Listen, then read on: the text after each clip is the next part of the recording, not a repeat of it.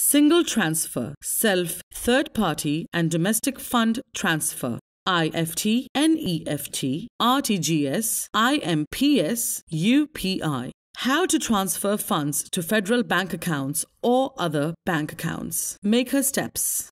To begin, the maker has to log into Fed eBiz with his login ID.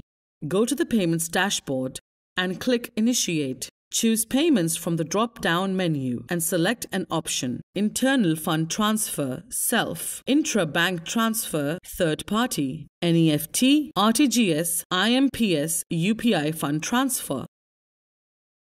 Select the debit account number and enter account information. Enter the required information about the beneficiary and payments. The maker can select a beneficiary from the beneficiary list or directly provide the account number and IFSC by choosing the ad hoc option.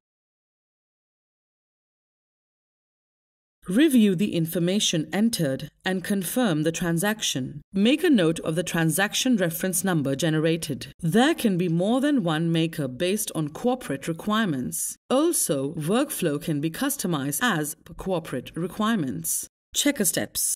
Now the authorizer has to log into Fed eBiz with his login ID. Check the status of initiated transaction through payments. Transaction inquiries, transaction summary. Status should be pending approval.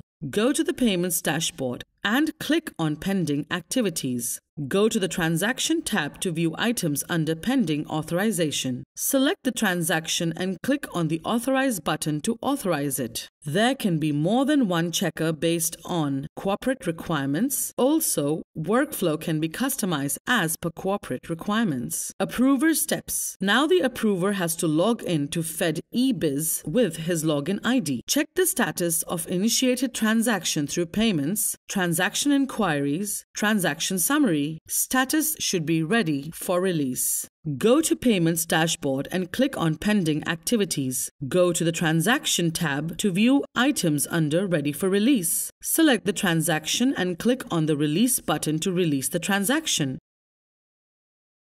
After the transaction, the customer can see the transaction details through Transaction Summary. Note: Release feature is optional. This feature can be availed as per corporate requirements.